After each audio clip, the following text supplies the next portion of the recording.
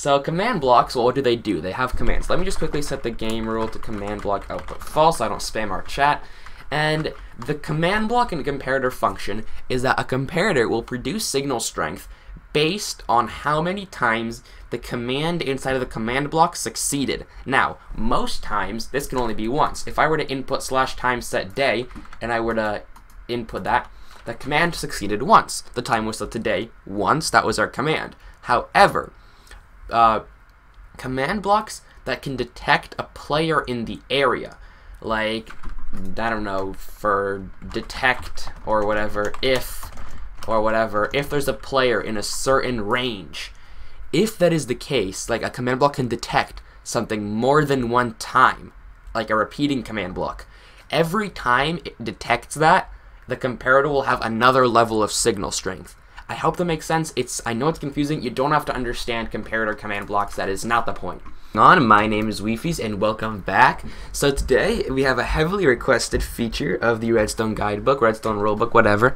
It is the tutorial on the comparator. Today I'm going to tell you everything you need to know about the comparator, the basics, and some of the logistics, and how it overall works. So yeah, we're going to be starting off with the basics. So the comparator has two modes, and the name is key. There's compare mode and subtraction mode. And I guess subtraction mode and compare mode could mean the same thing to you guys. Don't worry about the names too much, but the subtract mode is usually where people get confused. So we're going to review that in a sec, but first some things you got to know about the comparator. The comparator in its basic mode has a basic function. It will look and see if there is a container that is containing anything. So comparators, let's say I have a chest right here. If I were to place this chest in front of the comparator, there's nothing in this chest, so that's why the comparator is not giving me an output. However, if I were to put an item in this chest, you can see there's an output. And later on in this episode, I will tell you how to calculate how much signal strength certain items will give you in certain containers.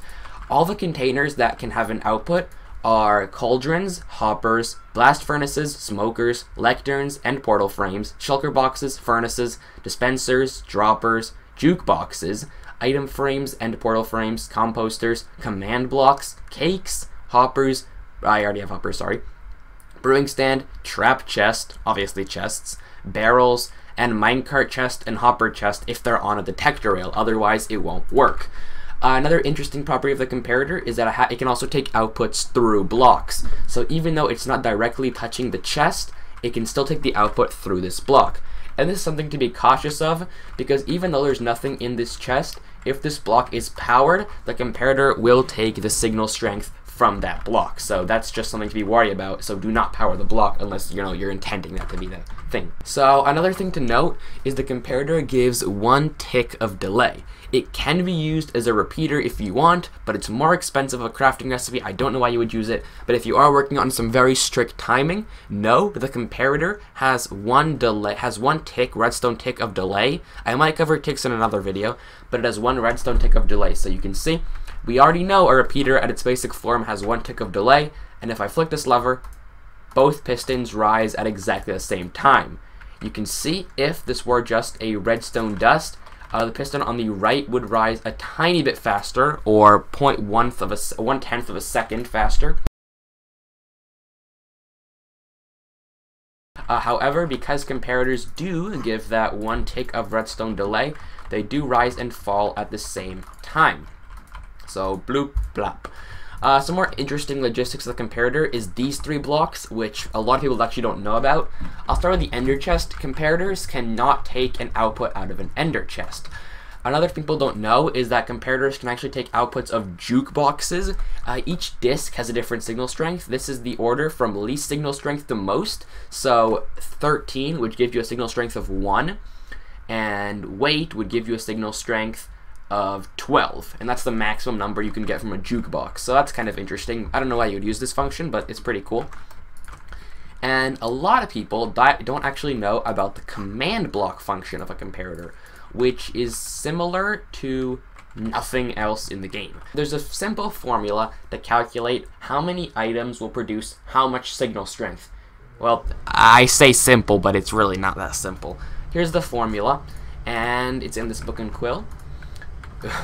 It's 14 times the sum of fullness divided by the number of slots in the container plus 1 rounded down. So right away that seems like a lot, and fullness is the number of items divided by the max stack size. So if I were to have, let's say we had a dispenser with 17 items in it. How much signal strength would that give us? Well, let's say these 17 items were split into 16 bookshelves and 1 diamond sword. Well, let's calculate the fullness for the diamond sword. The diamond sword is 1 item, and the max stack size is 1. So that's 1. The 16 bookshelves there's 16 of them, and the max stack size is 64. 16 divided by 64 is 1/4, and so 1 plus 1/4 is our sum of fullness. 14 times 1 1/4 is equal to about 70/4. Well, actually, exactly 70/4. And the number of slots in our dispenser is 9. So 70/4 divided by 9 is 70/36, which rounds down to 1.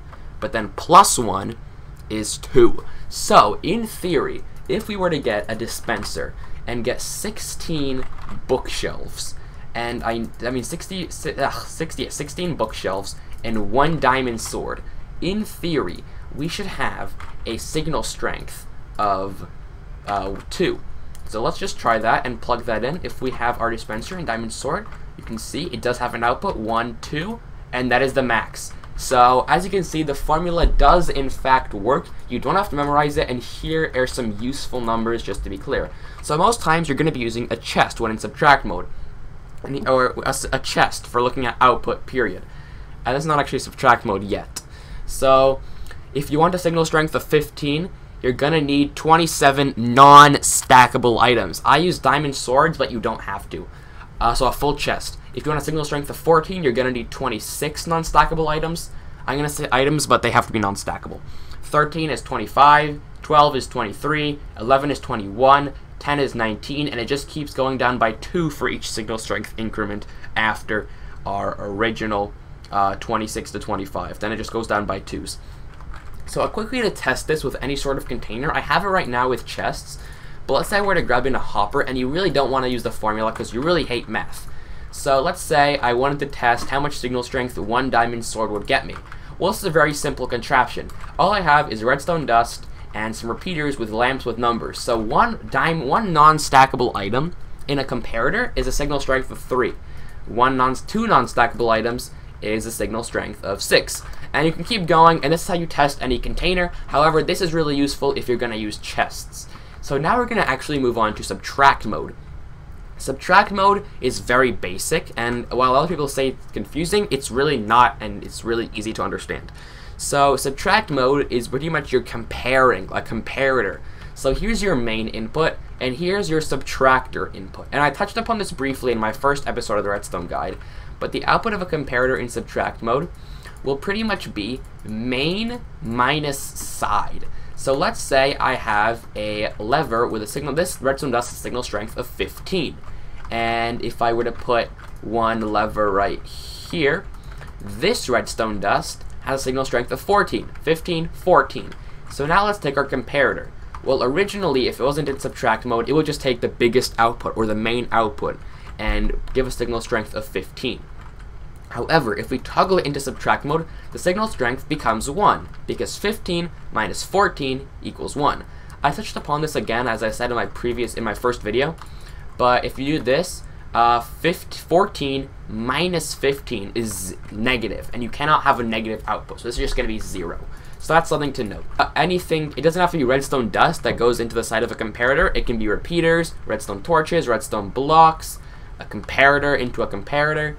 And this is actually extremely useful for item frame combination locks. Before we end the video, I'm going to give you guys a challenge. Using what you already know, using all of this that I've shown you, and I'll go back to the shulker box, I want you to give me a combination lock that only turns on a lamp when the arrow is at 6. And I've labeled this, so an arrow in this position will give a signal strength of 1. Here I'll give a signal strength of 2, 3, 4, etc. Good luck, and yeah, let's move into the explanation.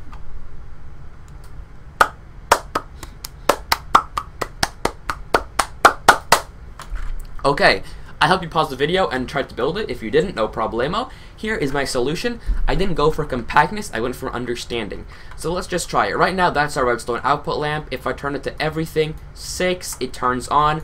Every other position, it just will not work. And you're gonna need to think a little bit for this redstone contraption. I'm sorry, I know you don't like thinking, but you're gonna have to do it. So what do we have in the back right here? Well, we know our comparator at position strength 6 gives an output of 6. So we need something that will provide an output of 1, and I'll explain why in a second. So 6 minus what is 1? Let me switch it to position 6 just for understanding. So we want a signal strength of 1. 6 minus 1 minus what is 1. And I grabbed the 5. This is our 5 chest. It has 9 non-stackable items. So this gives an output of 5.